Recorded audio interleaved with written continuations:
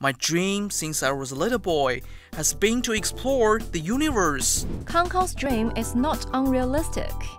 China's aerospace industry has rapidly developed in recent years, which is inseparable from the strong support of the continuous improvement of education system and top-notch talent training.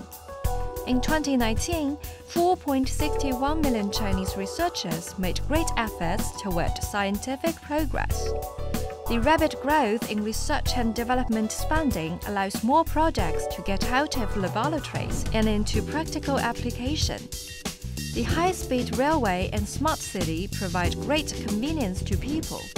The success of hybrid rice and the Tiangong space station shows Chinese researchers' creativity and competence.